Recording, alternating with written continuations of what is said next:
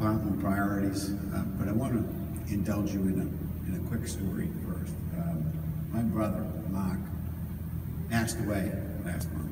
He's just 52.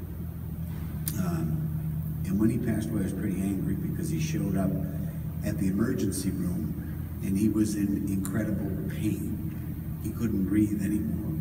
Within an hour of being admitted into the emergency room, his lungs collapsed and he went into a coma. And doctors said he would never come out of the coma. He eventually came out of the coma. In fact, when he came out of the coma, he ripped everything, including the ventilator, out of him. And the first thing he said was, "Mike," as I was sitting there, "get me the hell out of here, they're trying to kill me." That was my brother. And I was angry because when the doctors came in and told me he had bone cancer, it was terminal, there was no cure, and he had it in every bone in his body. And I couldn't understand how in this day and age, with the medical professionals that we have, the technology we have, the science we have, how they couldn't detect that, because he had gone to the hospital and to the doctor over and over and over again. They kept telling me he had arthritis. I was angry.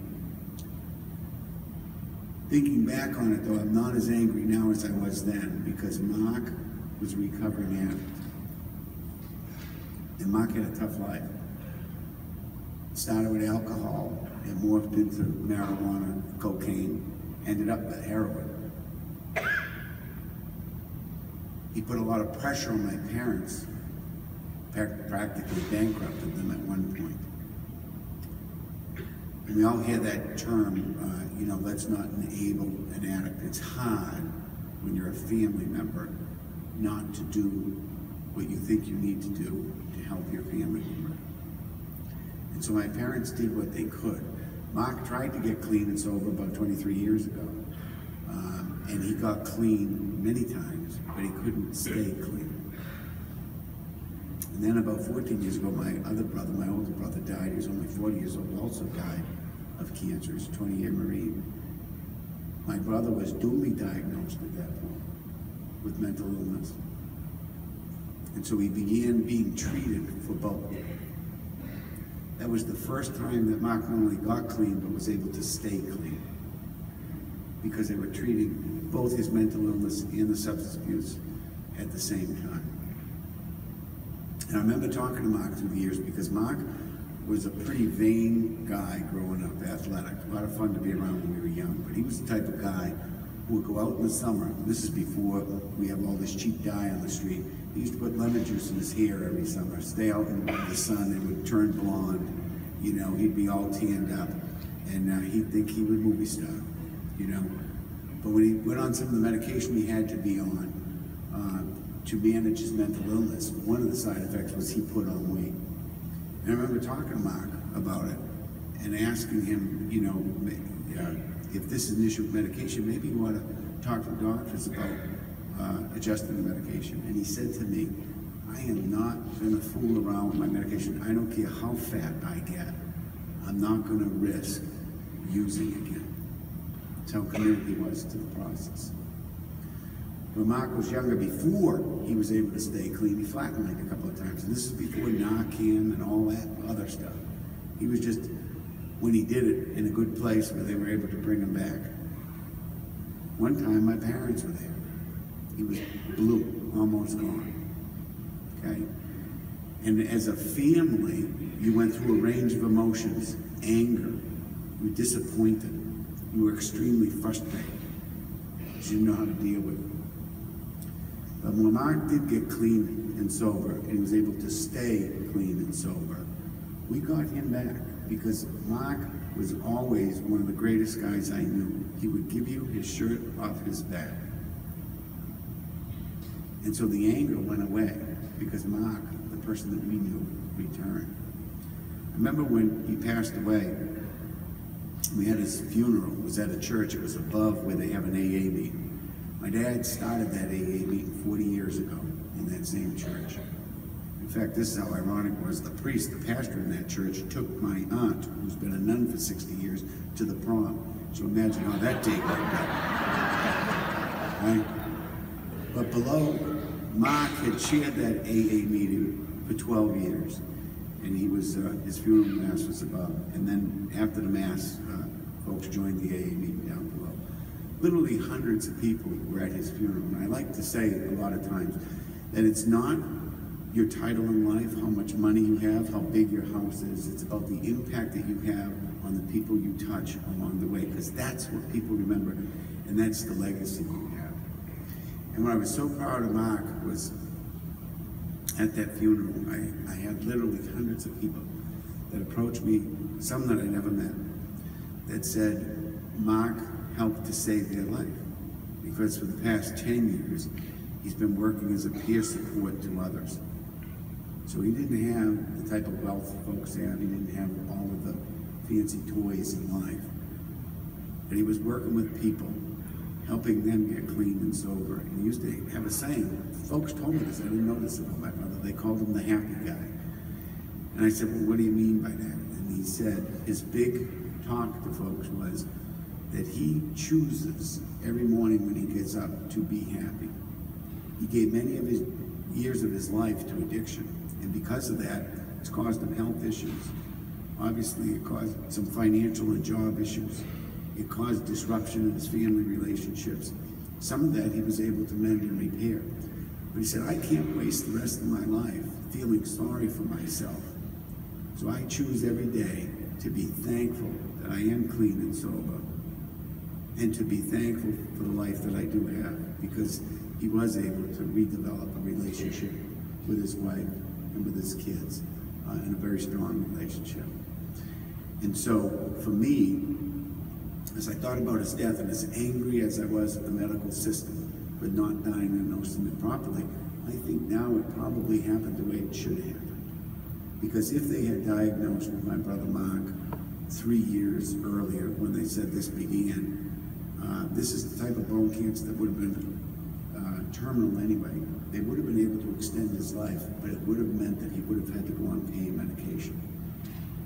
And that would have destroyed everything about what Mark was about, because he was afraid to death of going back on pain medication. In fact, when I talked to the doctors in the hospital, they said they don't understand how he has never showed up at the hospital or gone on pain medication. They've never seen anything like it.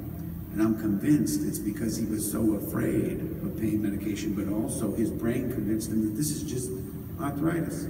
His wife told me he would sit in the chair and couldn't get up, and he would have to talk to himself and say, you wimp, push yourself up. That's how much pain he was in. But he did all his daily activities, never went to get pain medication, and died. Now they had him on pain medication, but after he went into a coma, so he never had it. When he came out of the coma, one of the last things he did is he gave me his medallion, 14-year medallion. Where Mark goes to meetings and stuff, you were considered a long timer in recovery if you hit that 15-year mark. And that was something that he was looking forward to. He didn't make it. But I consider him a long time in recovery. Because anyone who lived through what he lived through in the last 3 years of his life and didn't resort to self-medication and stayed on the road he was on, that's a long term.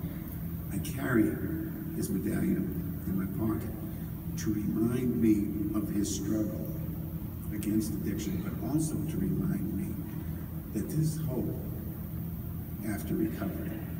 So many folks in this state today are struggling with addiction. Some have lost their job, some have lost their home, their livelihood, some have lost their lives. Too many have lost their lives. It doesn't have to happen. There are family members like me all around this state who have someone they love who's struggling with this, and their families in disarray. It doesn't have to happen. There is hope after recovery, and we have to get and make sure that more of these folks are able to access treatment, because they can be productive folks in their life. You know, I'm the Secretary of the Department of Children and Families, Secretary of a state agency, one of the biggest state agencies around the country. And my brother, who was not a high school graduate, who some would look at and says nobody, had more of an impact on people in his last 10 years than I could ever have. But people were saying, he saved my life. And it was the work he did as a peer to help others become clean and sober. That's who we're fighting for, okay? And so I can tell you as a department, the people within the department are as committed as we can be to making sure we have the necessary resources on the ground to continue this fight. Because everybody deserves a chance.